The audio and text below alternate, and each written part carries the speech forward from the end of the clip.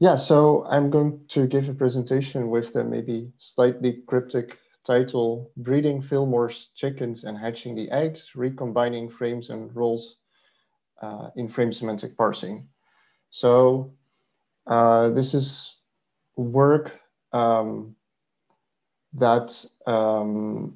comes from a paper that Malvina and Nissim, my supervisor, and me recently got accepted at IWCS, which will be held later this month. But we thought it would be super interesting to present it here as well, like for a more like FrameNet specific audience.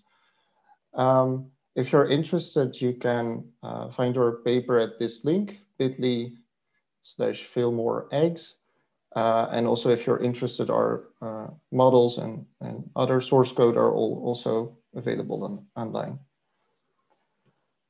All right, so I guess I should just begin by explaining this somewhat weird title. So what does Fillmore have to do with eggs? So basically, well, you might have guessed it, it's a rather shallow metaphor, I guess. This paper is about the chicken or egg problem of frames and semantic roles.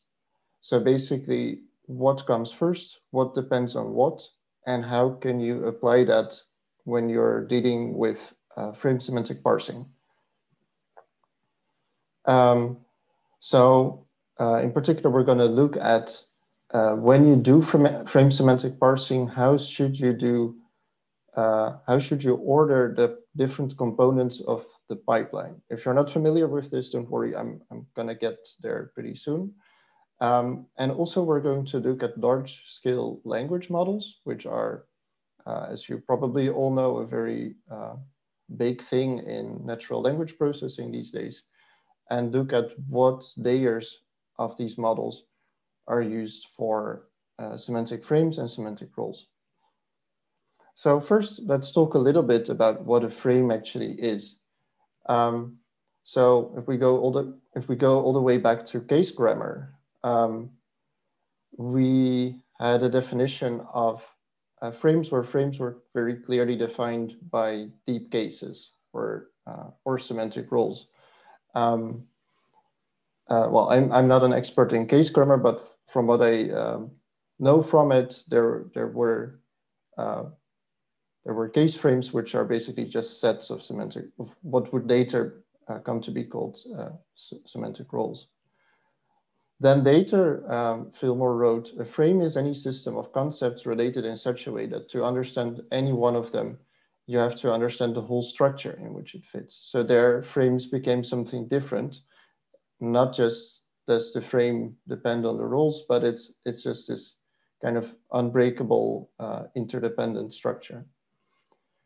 And then in FrameNet, frames are indeed these kinds of structures. They are structures that consists of lexical units, of frame elements, and of frame-to-frame relations.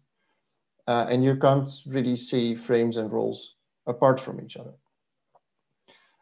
Now, when we look at frame semantic parsing, so that is the task of analyzing a text in terms of FrameNet frames using some kind of computational algorithm.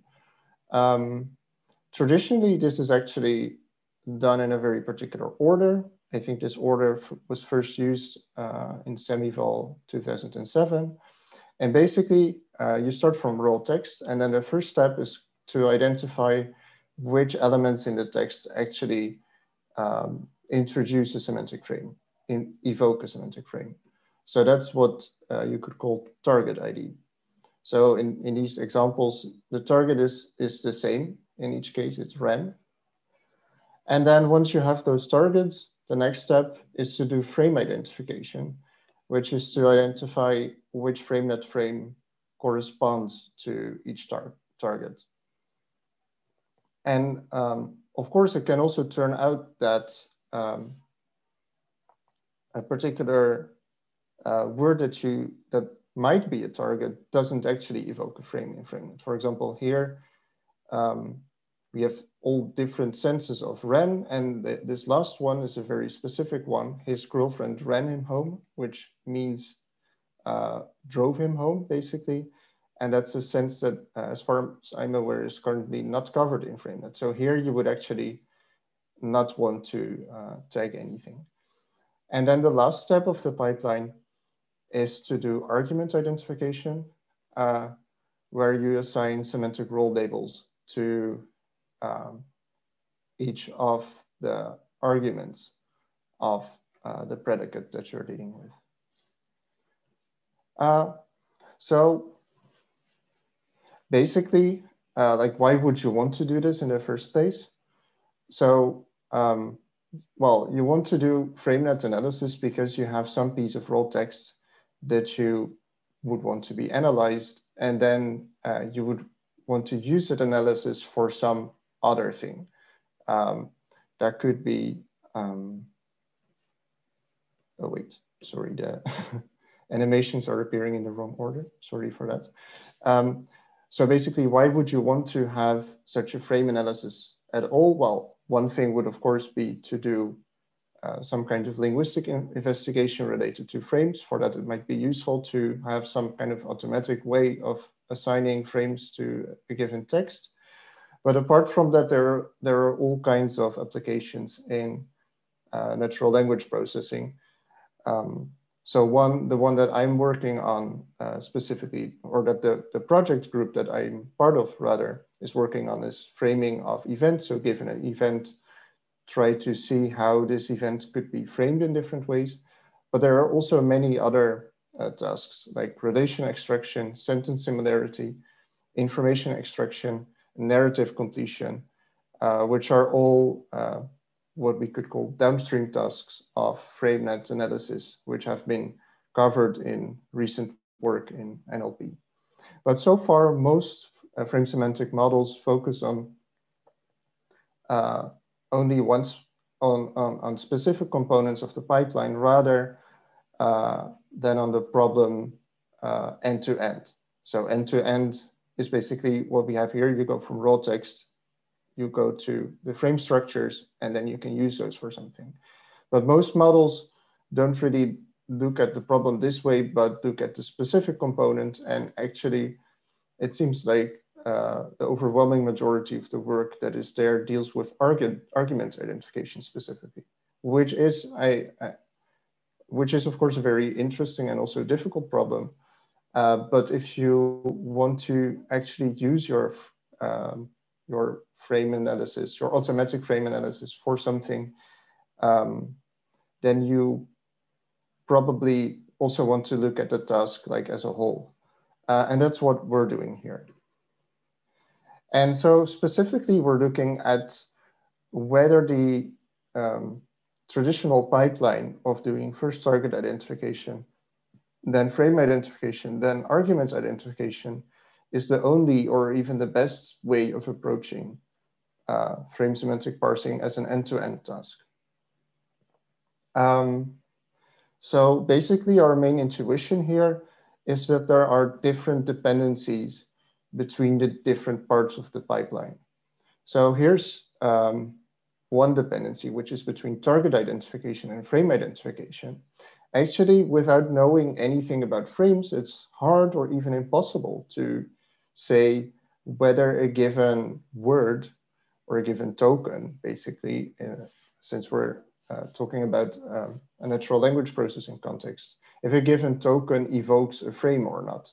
You almost cannot do that without already, well, thinking, quote unquote, a bit about what frame this token is actually supposed to invoke. For example, in this last example, where you have something that is not covered in FrameNet, you would probably, like if you want to have an analysis that's 100% correct, you would not want to tag this as a target at all, because it's something that doesn't evoke a frame, at least not with FrameNet as it is right now. It could, of course, evoke a frame if only the right frame existed. And then maybe more interestingly, if you look at frame identification versus argument identification, so you also see, or at least we think, there are a lot of dependencies that don't always go in one direction. So in a traditional pipeline, you do first frames, than arguments. And of course, that makes sense because like the kinds of semantic roles that you can have really depend on the frame, of course. But also if you want to find the right frame, and especially in ambiguous cases, like you have here, Angela ran to school, a tear ran down my cheek, we ran out of cookies, which all have very different senses of the word run, of the word run. What you want to do is look at the sentential context to find out which frame applies here. And to do that, probably the most informative information comes from the semantic roles. So for example, in Angela ran to school, you have an animate agent, and that's probably a pretty important part of the self-motion frame, where you have someone or something that is deliberately moving. Whereas in a tear ran down my cheek, you have a tear, which is a kind of fluid. And that's something that's very typical for fluidic motion. All right, so that's our intuition behind why you might want to try to approach the problem in a different way. So let's look at our approach. Our approach has basically two important components. One is that we redefine the problem of frame semantic parsing. So instead of looking at structures directly,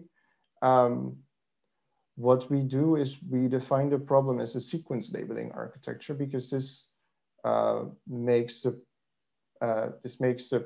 whole setup that we can use much more flexible, and it's much easier to try different orders of or different combinations of the different components of the pipeline. So in this picture at the top on the right, you see frame structures. So the example here is Boris screamed and ran home. And then you have two frame structures here. One comes from the frame make noise, which is evoked by scream. And one comes from self motion, which is evoked by ran. And then each of those has its set of semantic roles. So how we represent this in our approach is basically for each token, you can have any number of labels. And here, the labels that are prefixed with R are role labels, and the ones prefixed with F are frame labels.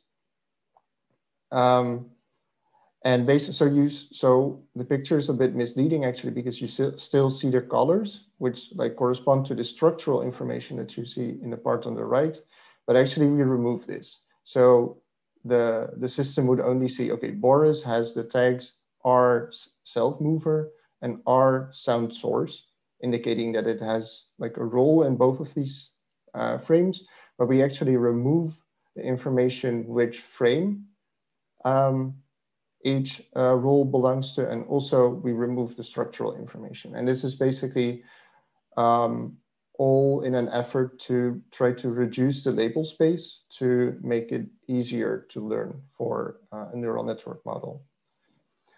All right, so once we have this, this general architecture, or this general problem definition rather in place, we can try to experiment with different ways of splitting and recombining the traditional pipeline. So our basic building blocks are called frames only and roles only. And that basically means that in frames only, you're just gonna predict frames, or actually that's targets and frames. So given a sentence, you're gonna predict which tokens evoke a frame and also which frame. So that's already combined in one step. And then the other basic building block is called roles only, where for every token you predict, okay, does this token, is this part of a span of a semantic role? And then which role? So this is what we call the stripped setup. It's the most simple one. We just do everything separately. There's no interaction between frame prediction and role prediction. Then the second possibility is merged, which is basically you have these two components and then you merge the outputs so that you can make a full frame structure prediction. Okay, so far we've done nothing really too interesting. It gets more interesting when we try to recombine the different parts of the pipeline, but in different ways. So one is joint. This is actually something that has been tried before in the literature and that has been shown to work. So basically, we try to predict frames and roles at the same time instead of one by one. We have two different sub setups. I'm not gonna bother here with the exact difference. Well, but basically in multi-label, for every token, you just predict one combination of labels, which could be either role labels or frame labels. And in multitask, there are two models doing both tasks, but at the same time, and they share some representations. Then the neo-traditional is the thing in our setup that comes closest to the original pipeline. And basically, we first apply frames only, and then we use that as the input of roles only. So roles only is done with not as input, not just the raw text, but also the frames that have been predicted by the frames only component. And this part is meant to investigate whether having information about frames actually helps you predict roles. And then in reverse traditional, we're trying to do it the other way around. So we actually first predict the roles and then use those as input for predicting the frames. And then you see, as a final thing, you see these little green boxes in these two cases. That means that where in the experiments that we did with roles only, what we also tried was replacing roles only by the roles as predicted by multi-label. But I'll get a bit later as to why we did that and why that matters. All right, so how did we do our experiments? What we did, and we think, so at least at the time that we did these experiments, we were the only ones doing that, I think, since there have been a few other systems that also use BERT, which is, if you don't know it, it's a large-scale neural language model. So that means it is a model that has seen a very large set of unlabeled text in English. So that's called the pre-training phase. And then once you have this pre-training in place, you can use this model to produce contextualized word representation. So basically that gives you a numerical representation for each token in the input, which is kind of sensitive to the context in the sentence. So for example, in the examples that we saw where you have ren used in a different meaning, those are going to have different, each instance of run is going to have a different representation in these different sentences. And BERT has been shown to improve performance on many semantic tasks. So we use BERT as the base for our model. And then on top of that, we add a very simple neural network that can do sequence labeling. And then we fine tune this model given the standard FrameNet dataset. Yeah, I'm not gonna bother here with the label representations. And as a baseline, we use Open Sesame, which is basically the best traditional model that we're aware of. So that has different steps for target identification, frame identification, and argument identification. All right, so let's go to some results. So we use several ways of running and evaluating our models. And the first one, so we have to do evaluation in a little bit different way than was done by previous systems, exactly because of the simplification step that we did for transforming the problem into a sequence labeling problem. So basically, the simplest way you can evaluate our model is by simply counting like how often you get the right labels per token. So this doesn't look at structures, frame structures as such at all. And the nice thing about this is that here we can get a good sense of what is done on frames individually versus on roles individually, rather than on the whole structures. So our first finding is that our frame prediction quality is quite similar to OpenSesame. On the dev set, we're actually a little bit better when it comes to frame prediction, whereas on the test set, we're a little bit worse, but not that much. So that's just to basically show that our model, while not great, actually OpenSesame is also not the state of the art anymore in frame semantic parsing, but at least this shows that our models perform reasonably well, at least. Okay, then finding number 2, we found that frame prediction does not seem to benefit much from role prediction. So here at the bottom in the pink squares show our scores on frame prediction, which is done on its own. So there's 2 different variants, embedding and sparse. Yeah, I don't think I have time to explain exactly the difference. But that's what you get when you predict frames on their own. Then here in the blue box, in the orange box is what happens if you do frames and roles jointly. If you predict a joint representation of frames and roles, that works significantly worse.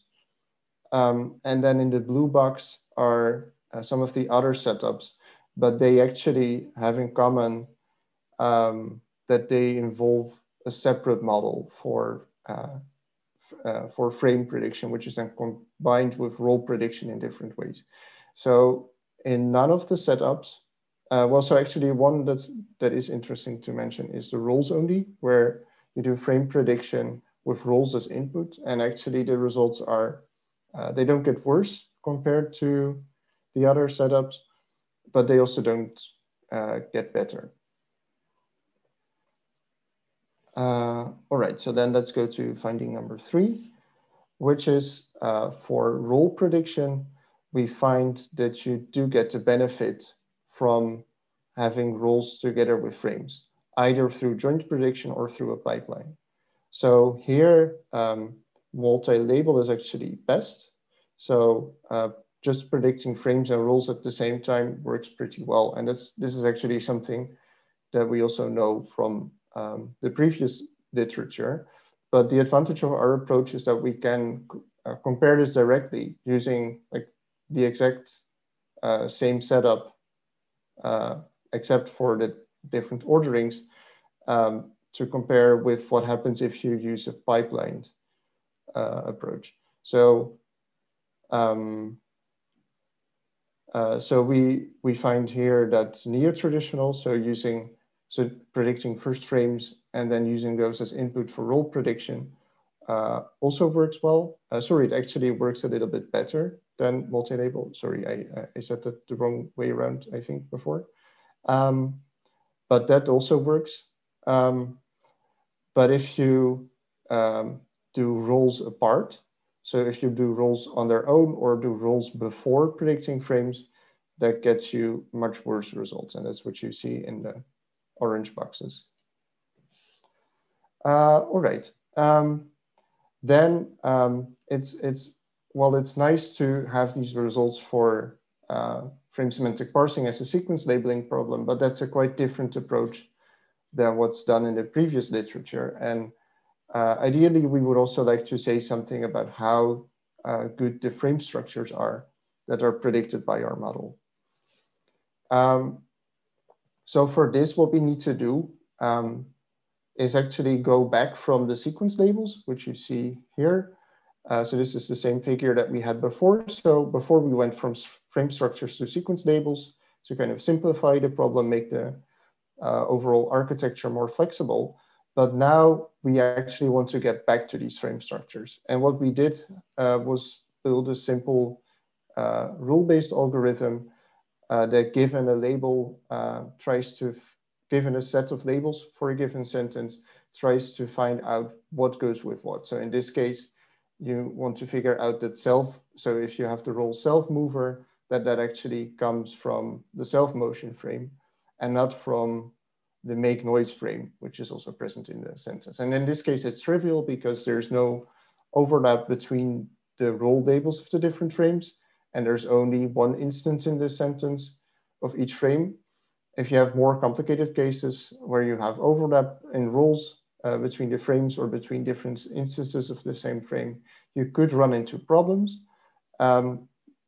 But as we found, it seems that our heuristics actually tend to work pretty well. So so the way that we investigated this was by looking at the scores for Open Sesame, because Open Sesame, because of how it's designed, does predict full frame structures rather than sequence tables. And so what we could do is actually remove the structural information from the outputs of Open Sesame, and then see like if the structures that we got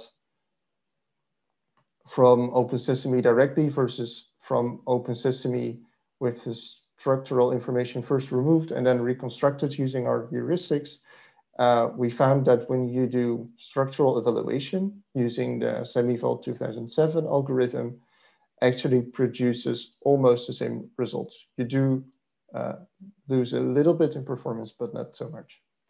So that's nice because it gives some credibility to our whole sequence labeling framework.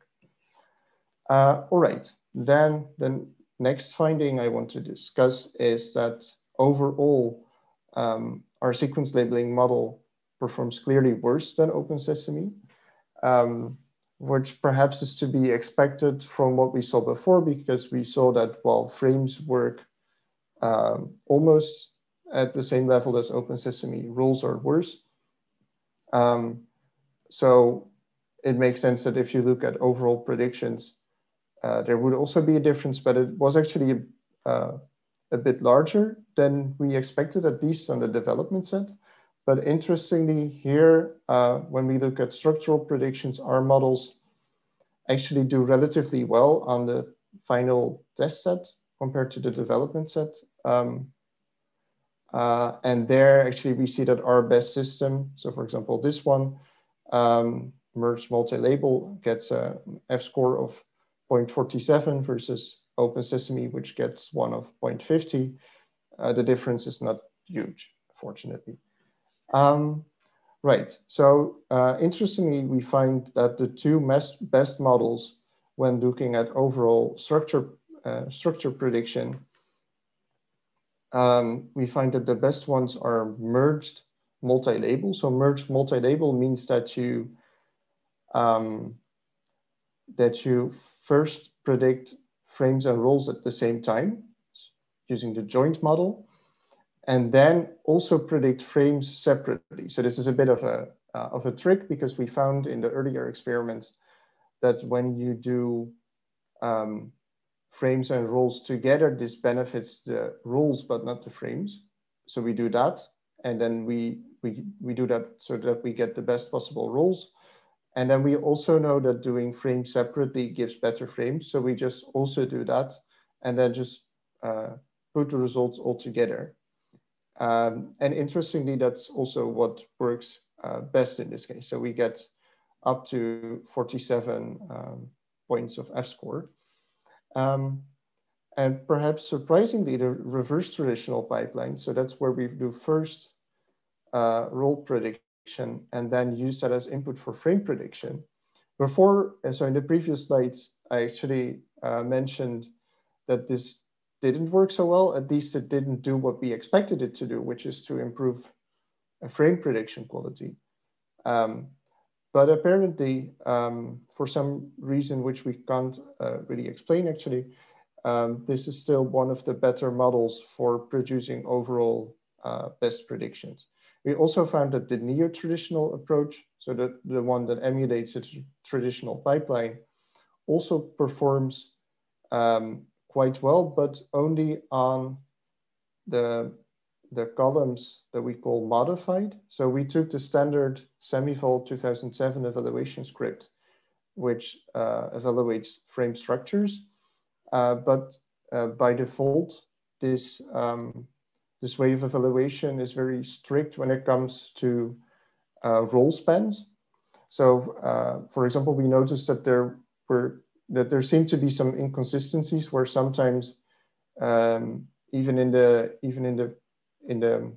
gold data, so in the FrameNet data set, sometimes commas and periods are included as part of a role constituent, and sometimes they aren't. And then in the standard semival script, if you get that wrong, if you wrongly predict, if you're just missing one token in a role span, or you have one extra, then that whole span is counted as wrong. And we thought that it would be interesting to see what happens if you exclude these kinds of errors and give partial credit to partially correct role spans. And then, interestingly, when you look only at the modified columns, then neo-traditional works almost as well as the two best systems. Whereas when you look at destructive evaluation, the scores really drop. So that suggests that for some reason, the neo-traditional model, by contrast to the other ones, has some difficulties with, or has more difficulties getting the role spans exactly right.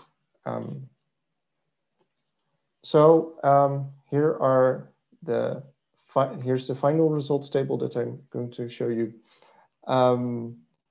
which comes from the experiment where we repeated what we did before. So we repeated the sequence labeling experiment, but instead of using the whole BERT model as input, as a source for input representations, we use single layers from the BERT model. So the reason that we did this is that in previous literature, there have been investigations into the question whether language models like BERT can actually learn to reproduce a pipeline, which is also kind of what we're doing here. It has been tried on pipelines other than frame-semantic parsing, of course, but we thought the same general idea applies. And what we found is that for role predictions, so that's what you see here, the results get better and better when you use higher and higher layers of the model, which seems to correspond to the intuition that the higher you go in these kinds of models, the more abstract and the more semantic the information that is represented there is. But interestingly, when we look at frames, you see something different. And we actually find that we get better results by not using individual layers, but a mix of all layers. And also when you do look at individual layers, there seems to be some improvement going from earlier layers to later layers, but it's not by far as much as what we saw for roles. So that's something interesting that we can't quite explain. All right, so we're at the end of the presentation. I'm just gonna sum up our main contributions. So in our paper, we investigate end-to-end approaches to frame-semantic parsing. We introduce a flexible sequence labeling framework and look at different kinds of setups. And we found that while some setups are better than others, it really depends on how you evaluate some. Sometimes one can look better than the other, depending on what you're interested in, if it's mostly frames you're interested in, or roles, or the structures as a whole. But in general, we can say that role prediction does seem to benefit from frame prediction. But on the other hand, frames are best predicted alone, which kind of goes against our original intuition that information from semantic roles should be useful for predicting semantic frames. And finally, we found that frame prediction and role prediction make different use of representations in the BERT model, but we can't explain exactly where these come from. That was my presentation. Thank you very much for listening.